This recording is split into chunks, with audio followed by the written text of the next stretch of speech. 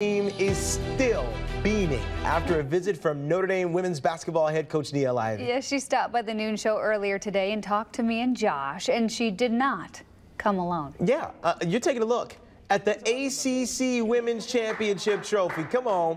Which, by the way, that team won for the first time since 2019. And we talked about her being a champion, both as a coach, but also you see it there, as a former player for the Irish. We also asked her about the inspirational women in her life. Listen. I'll start with my mom. She's my biggest role model. My mom, I had 4 older brothers. I was a baby girl. My mom and dad, they sacrificed so much, but my mom sacrificed everything in order to send us to Catholic schools, understanding that education is the #1, that the most important thing for us is to get a great education, and she worked tirelessly for that. And my next role model is Coach McGraw. You know, she's been my mentor. I committed to this university because of her, and she's just somebody that I adore. She's done so much for me, has helped me grow as a player, obviously, but as a woman.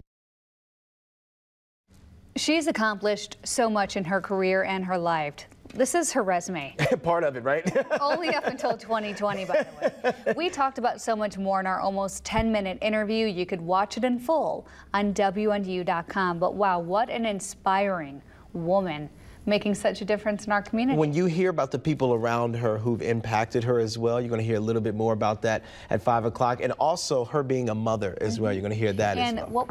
And what did she call it? Mimi?